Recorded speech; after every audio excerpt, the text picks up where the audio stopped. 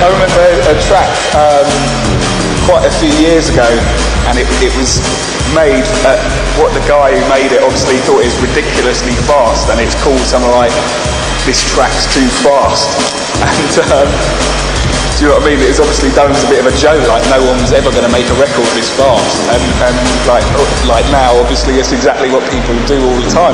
If you can go back to the first tune and like, you know, in drum and bass like 4 or 5 years ago, it's the drum and bass guys that were producing like filtering and stuff like that, and now you can hear it in all the tunes. Now you can hear it in different music, house and whatever. And I think as long as the equipment keeps progressing, I think the drum and bass thing will progress.